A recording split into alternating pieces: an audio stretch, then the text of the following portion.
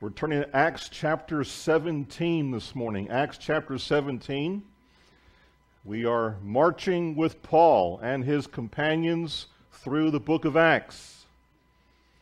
And we're seeing the great work that our Savior did through his servants. And this morning, as we consider the first 15 verses of Acts chapter 17, we will look at the title, God's Nobles. God's Nobles. And let's prepare our hearts by going to the Lord in prayer. Father, we thank you this morning for your blessing here. Thank you for the wonderful hymns we have sung. Thank you for the ministry and music. And thank you, Father, for the remembrance of our Savior's death until he comes. And this morning we look forward to that return right now. It would be so awesome if he would come back today. It would be glorious. But realize until that moment comes, there's much to do. There are souls all around us that are lost and dying in their sins, and we care about them. We pray for them. We witness to them. And we ask for your help to win them to a saving knowledge of the Lord Jesus Christ. We're up against an unbelievable enemy today. Satan is pulling out all his stops against the saints all over the earth. And so we pray against him. We pray against his minions. We pray this morning that you will rule on this earth right now, that you will rule in our hearts. We ask that you might speak to us through these scriptures we look at today. Mold us into the image of thy Son. We ask that we will leave your house today better equipped, better prepared to serve in these days. And we know that is possible because you can make that happen. As we yield ourselves to you, as we believe in you, as we trust and depend that your word is so, it is the truth. I ask you, Holy Spirit, to fill me now for the message. I trust and depend in you for that. You speak to our hearts. Guide every phrase, every word. We ask that we would grow together in Jesus Christ this morning. We ask this all in Jesus' precious name.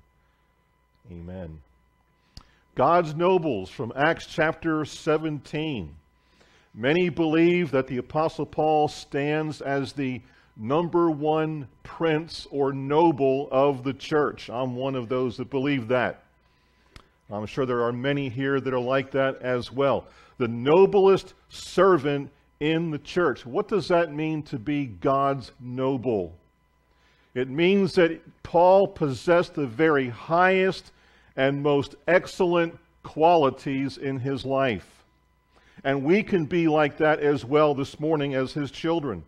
Paul's famous words in Philippians 3:10 are forceful and powerful, that I may know him and the power of his resurrection and the fellowship of his sufferings, being made conformable unto his death. Paul was very brave and he was very determined. The 2 Corinthians 11 list of his sufferings literally blows our minds. It's hard to even get through that list without just stopping and contemplating all the things that he suffered for the cause of Christ.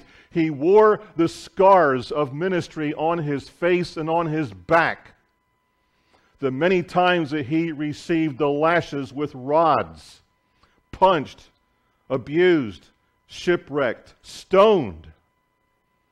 Wow. He loved souls so much that nothing could stop him. Nothing could stop him. His intelligence was incredible. His writings are very reasoned. 1 Corinthians 13 is very lyrical. He had massive passion for the Lord Jesus Christ. That's something that we all should pray that we can really get a hold of in our own lives, to have that passion for the Lord Jesus Christ that Paul had. He was putting everything he had into living for Jesus Christ. Everything was about living for the Lord Jesus Christ. He was alive as could be. John Powell, in his book entitled Fully Alive, says this, quote, "Fully alive people are those who are using all of their human faculties, powers, and talents.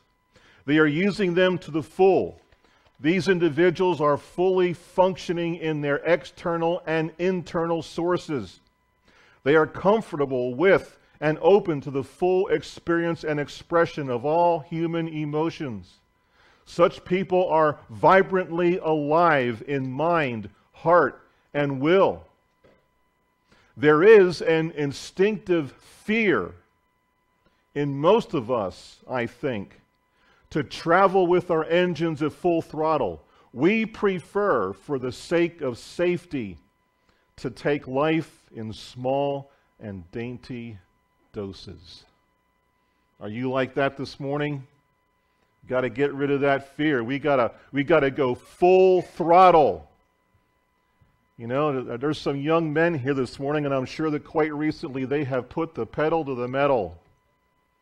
What a thrill that is. And that can be that thrill in our Christian life if we will give it full throttle for the Lord Jesus Christ. Well, Paul was fully alive and then some.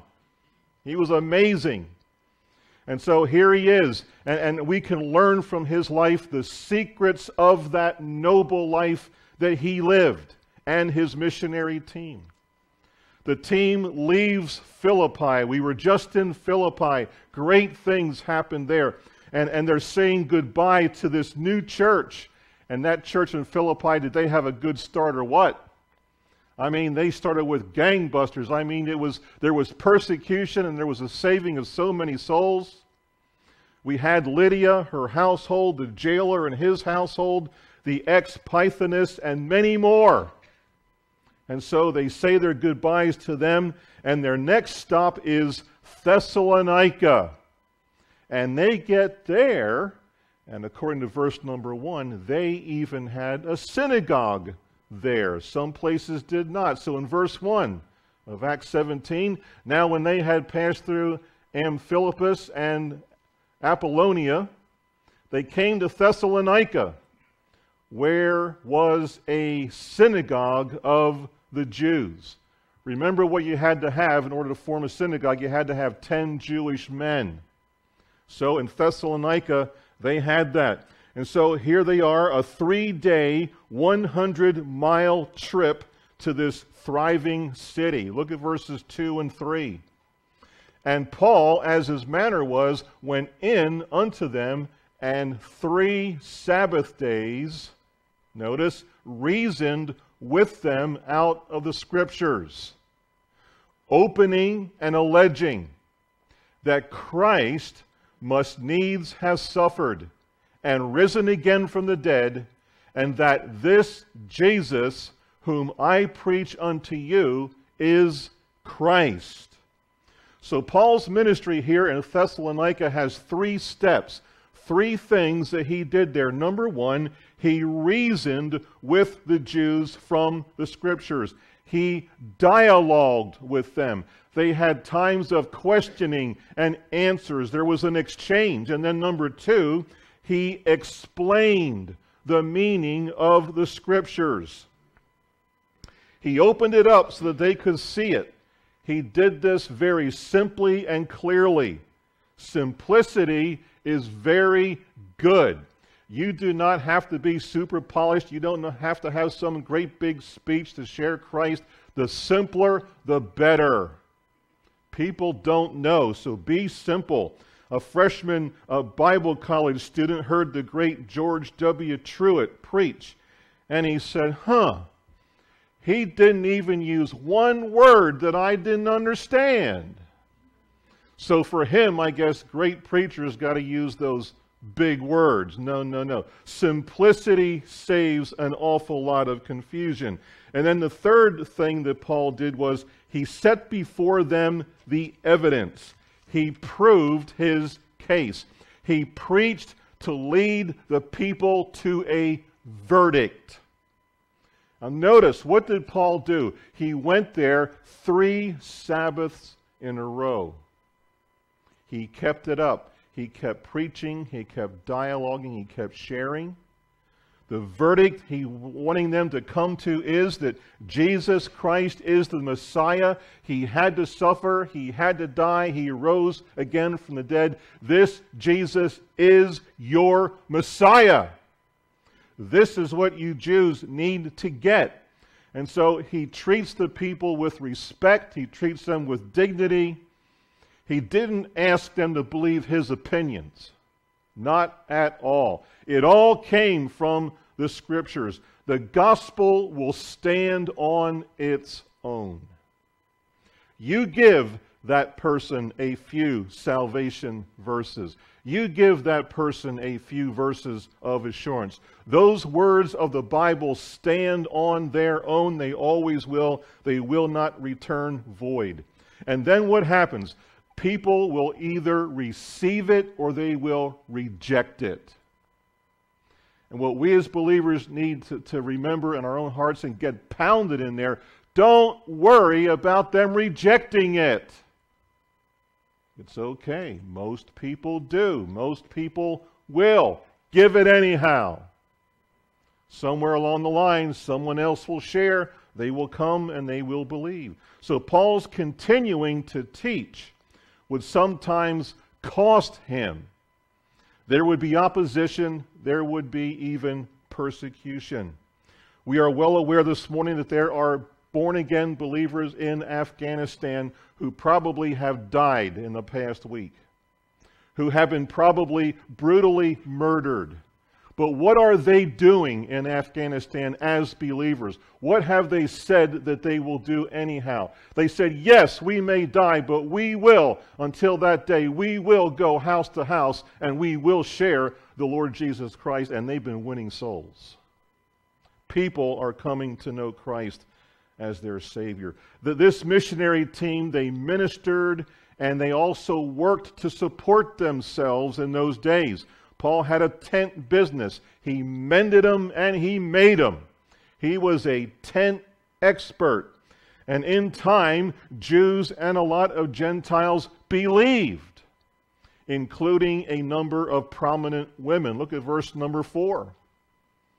And some of them believed and consorted with Paul and Silas, and of the devout Greeks a great multitude, and of the chief women not a few.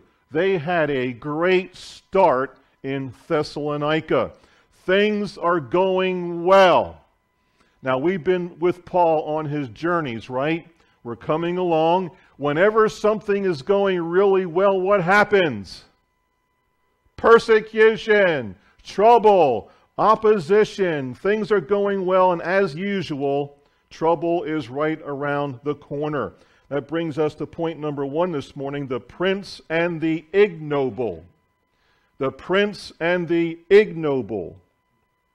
Who are the ignoble? They are the people who are not honorable in character. They are the base people. They're the lowlifes. They are the mean people. They are vile. And that's what is going to happen here. He's going to run up against these individuals. Look at verses 5 through 9. But the Jews which believed not, moved with envy, took unto them certain lewd fellows of the baser sort, the ignoble, and gathered a company and set all the city on an uproar, and assaulted the house of Jason, and sought to bring them out to the people. And when they found them not, they drew Jason and certain brethren unto the rulers of the city, crying, These that have turned the world upside down are come here also, whom Jason, he has received them. And these all do contrary to the decrees of Caesar, saying that there is another king, one Jesus. And they troubled the people and the rulers of the city when they heard these things. And when they had taken security of Jason and the others, the other believers, they let them go. Here we go again.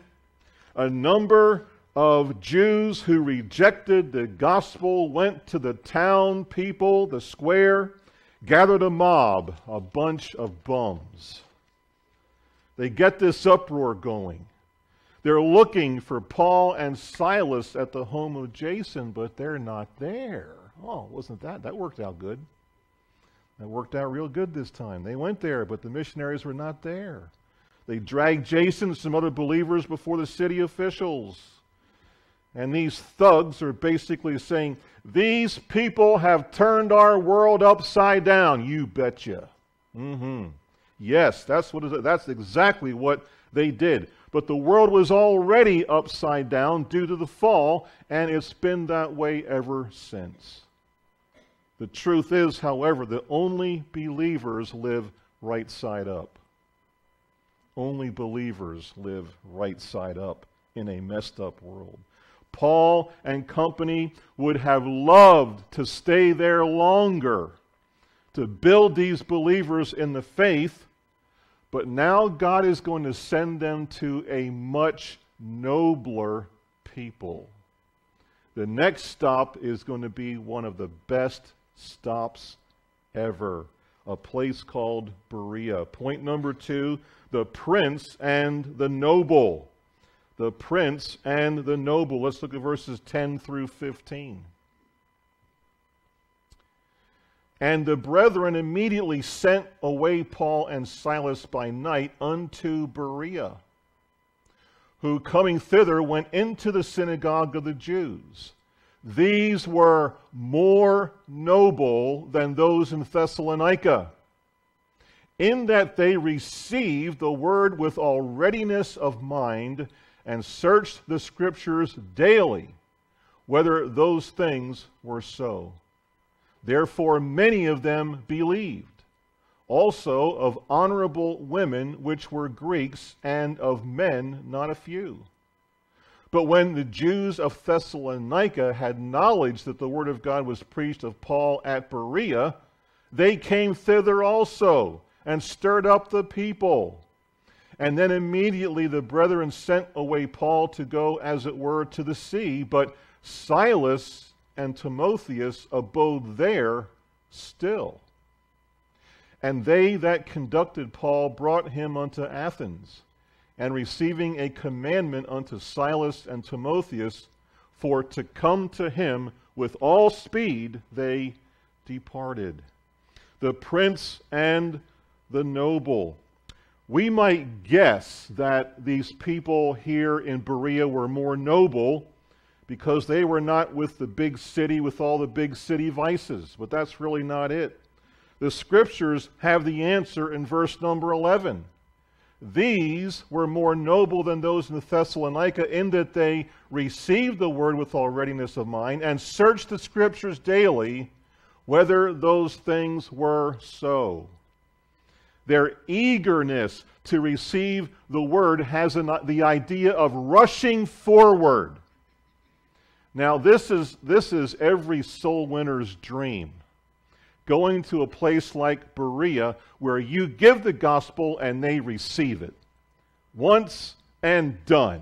And here it is. A glorious new church is begun. Oh, what a time that is. That is a soul winner's dream. And not only that, what were they doing? Remember about 12, 15 years ago, we had a VBS, and it had the Western scene with the hats, and we had the wagons we made sitting around in here and all that Western gear. And one of the songs said this, we are to dig, dig, dig for the truth in the Word of God. I never forgot that little ditty from that vacation Bible school. They were digging for the truth in the Word of God. That's what they were doing in Berea. They didn't just hear, they didn't just receive, they got into the Scriptures themselves, and they were digging for the truth in the Word of God. George Mueller, a great man of God, a man of prayer that got what he prayed for. I think I understand one of the reasons. I didn't know this before, but he read the Bible over 200 times in his lifetime. Now I'll say this, I'm way behind.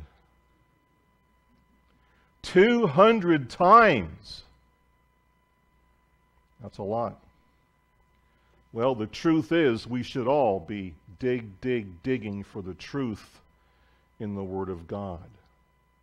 We don't just come and listen, we dig. We have to go home and we have to dig for the truth. Read, compare, meditate. The Bereans were more noble because they searched the Bible every day. This wasn't what they picked up on Sunday morning and carried to church. They were in that every day of the week. Why were they in there? I want to find out if this guy Paul is telling us the truth. You see, you need to go home today and look at this and say, I wonder if Pastor Mayer is telling me the truth here. Well, one thing you do know, if it's my opinion, I will tell you up front. That's my opinion. He is looking, Paul said what was the truth, and they went home and dug it out for themselves. We cannot accept teachings without discernment. That's what's happening today in this country. This is what's been happening. Cannot accept teachings without discernment. That's a very, very bad habit. Fast food spiritually is literally spiritually unhealthy. We talk about the fast food that we eat not being good for us. I've heard someone say if you want to go to fast food that's actually somewhat good for you, go to Wendy's. They say that's the best fast food. I don't know. So somebody said. But fast food spiritually is very unhealthy. Very unhealthy. Hence, we need a powerful revival in the church in America. I forget what the number was. Matt sent me a text about how many Christians in America between certain ages, and they're usually mostly on the younger side, believe that there's more than one way to heaven. People who say they're saved, he's looking for it right now. Over 60% will agree that there's more than one way to heaven. Now, what is the answer to that? No, there is not. There is one way. John 14:6, Kurt's calling out back there in that low, deep voice. I am the door. That's the only door there is. There's no other way. We need a revival in this country, in the church. You and I, we must examine, we must dig. We must dig for ourselves. The Bereans listened very, very carefully. You know, the Christian life is incredible if we're open to continuous learning and growth. Continually dedicating ourselves to drink in the Scriptures, to dig it out for ourselves. What was the outcome in Berea? The outcome was multitudes of people came to know Jesus Christ as their Savior. A nobility was born in Berea. Look at verse number 12 one more time. Therefore many of them believed, also of honorable women which were Greeks, and of men not a few. That was a great day in Berea. The Word of God came alive, and these Bereans rushed to taste of the Scriptures, and it satisfied their souls. I want to leave you finally this morning with an account from a pastor's life that kind of brings all of this together and shows how this works. A pastor was in a nice restaurant one day, and the waitress came over to his table and he said, "Have you made the wonderful discovery of knowing Christ personally?" Write that down. That is a good one-liner. Have you made the wonderful discovery of knowing Christ personally. In the conversation, she indicated she had not and began making excuses. I can't go to church on Sunday because I work. I would be more comfortable with a Bible in my own language, Romanian, and so on. So there were not very many people in the restaurant, so the pastor reached in his pocket for a copy of the tract, 4 Steps for Peace with God. But he discovered he didn't have any. They were all gone. So he took a napkin off the table and wrote out the steps and gave it to her. He went on his way, but later dropped off a Romanian Bible for her. At a later date, he came back to the restaurant, and now it's really busy in there. Across the restaurant, the waitress saw him coming. The waitress saw him coming and rushed over to tell him that she was reading the Bible.